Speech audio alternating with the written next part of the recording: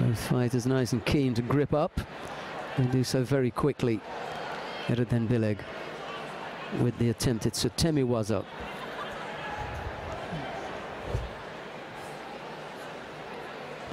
Enkhbat beginning to get used to being in the chair.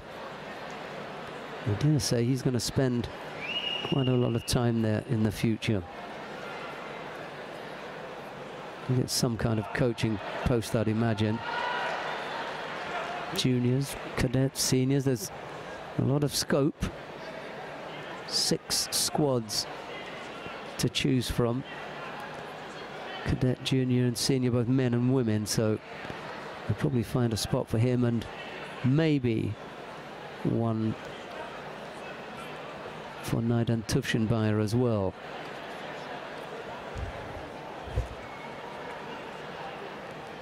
They'll have to learn that particular craft. No doubt that they're perfectly competent on the mat. Nicely turned by Luchyn. Yuko could have been Wazari or Saikomi. Erdenebileg is going to have to work here.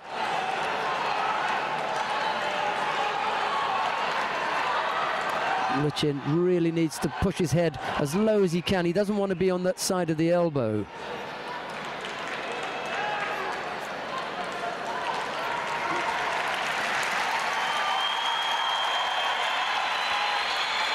Well, it's a little bit unfair because part-way through the hold they gave Wazari instead of Yuko. Well, poor Erdenebileg didn't realise that.